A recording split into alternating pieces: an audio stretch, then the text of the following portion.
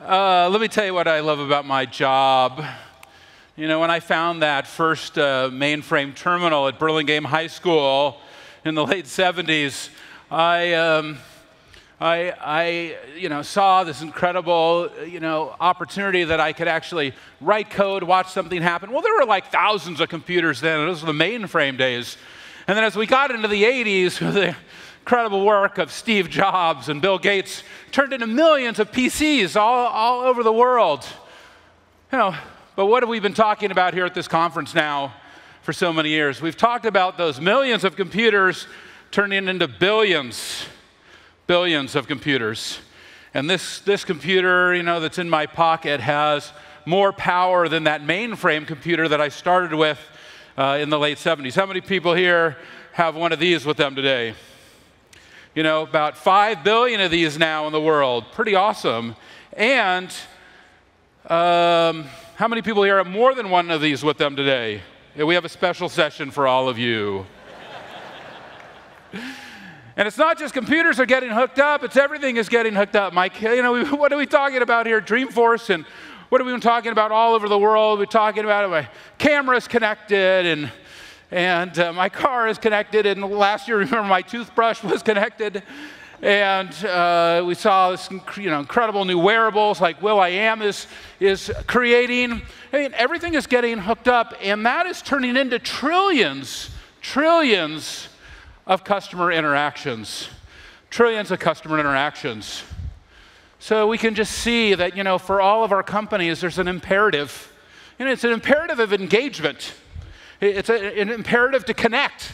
An imperative to connect. The problem is that even though we're building all these connected products and we're building, all of us are connected to our computers and these apps, the question becomes, is your company connected? Are your salespeople and your service people and your marketing, are all your employees connected? Are your partners connected? Is your whole company connected to your customers? And that's what our company is all about. That's what Salesforce is all about. Our vision is to build that platform that allows our customers to connect. And we know that if you connect, that if you engage deeply, and then if you interact, and you remember those customers and build those one-on-one relationships with those customers, well, you get incredible success. Incredible success, and we all know that. We've seen the rise of our customers, whether it's in sales or service or marketing, by building and delivering on that vision. And our vision at Salesforce is simple. It's simple to build that customer success platform and to inspire all of you to become a customer company. Of course, some companies are pivoted to their competitors. Some companies are pivoted to their shareholders. Some companies are pivoted within. But ultimately, our companies need to get pivoted back to the customer. And we ask all of you to become a customer company. And as we work on all of our different capabilities at Salesforce, whether it's in sales or service, whether it's in marketing, whether it's in community, whether it's in apps, all of our different clouds. Oh, and there's a new cloud coming, question mark. There's a big question mark up there. No, it's a big surprise for everybody. And I want to let it out of the bag. We work on all these solutions, getting them together, all your customer information together. It's about building that customer success platform to help you to connect with your customers in a whole new way. This summer, I want to tell you, one of the things I do is I love getting out on the road. I love being with our customers. I got on an airplane and I flew to a great city. You never know what's going to happen to you in Amsterdam. We won't go into the details, but I'll tell you that I went to one of our great customers, Philips. We talked about this last year at the show, so I had to go and see their R&D facility, and they have these gorgeous new ultrasound machines, each one with a help button. Oh, it's not just the Amazon Kindle that has a Mayday button. It's the ultrasound machines at Philips, and when they push the button in their lab, their call center lit up. The agent is talking to me right on the ultrasound machine. They're able to dialogue with their field service agents right inside their customers who are wearing, things like Google Glasses. And it was an incredible experience. And I said, this really is a service revolution when the products and the employees and the customers and the partners are so deeply integrated. Everywhere I went, of course, I'm always wearing, you probably know, my Fitbit. I love my Fitbit. And I'll tell you that I'm always counting my steps, always trying to get in 10,000 steps every single day. And I'm in a whole community with Fitbit. I've got the whole Fitbit app, the whole ecosystem. And one of my good friends is Michael Dell, and he's also wearing his Fitbit. And I can't figure out, he's always #1 in the community. He's kind of like doing twice as many steps as I'm doing every single day. I figure that either I need to be walking around and doing more keynotes, or maybe he's taking this thing and putting it on his dog's collar at night. I'm not sure what it is, but I'll tell you, it's hard to compete with that guy. And Fitbit has built this whole incredible environment where they're sending me messages and their partners are integrated. I just bought a new treadmill at home, and I had to put my Fitbit information right into the treadmill. That was really cool. And I realized, that's about one-to-one relationships. They're doing it probably better than anybody. It's a local company right here in San Francisco. And they're really inspiring me that marketing is changing, that it's a marketing revolution. So it's a sales revolution, it's a service revolution, it's a marketing revolution. And when I was in Europe, I got this great call from Frank Blake, who's the CEO of Home Depot. And he's like, yeah, we're going to build these communities. I have this interesting problem. I have all these stores all over the world, but when you walk into a Home Depot store and you end up in an aisle like the lighting aisle, there's an incredible lighting expert there. But what if I was somehow able to link up all my lighting experts in all my stores all over the world into a community?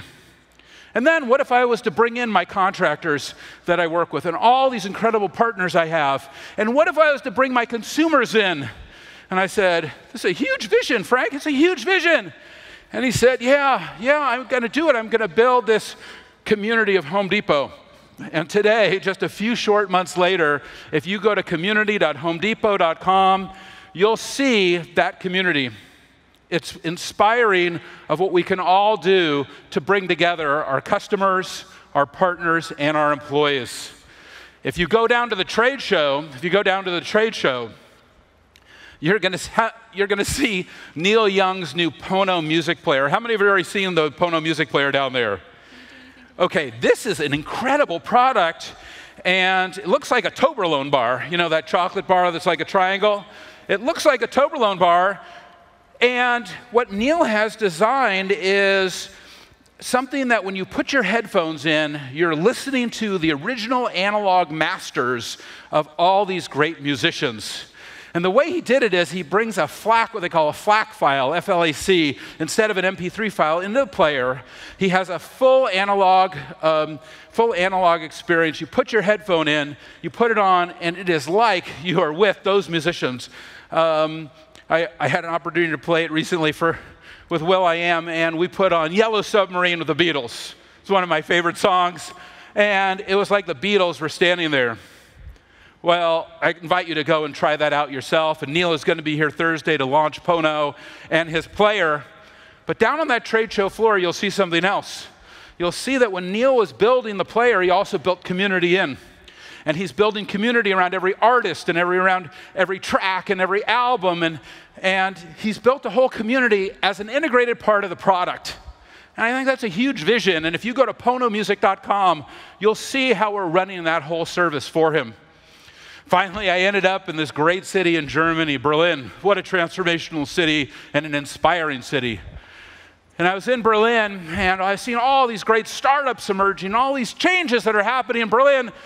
And I go to an incredible company that you probably haven't heard of, German company, Coca-Cola. And I'm there. I'm going to talk to you about this a little bit later, too. I'm there in Coca-Cola and talking with their CEO, and he's talking about this, the new currency of business is speed and all these incredible visions. And it's like, Mark, you better not make any decisions in the office. You got to be out there with the customers. I'm like, this guy is like a better salesman than I am. And then he goes, yeah, and everything in my company is mobile. He goes, I'm 100% mobile now. All my employees are on mobile. All of my customers are on mobile.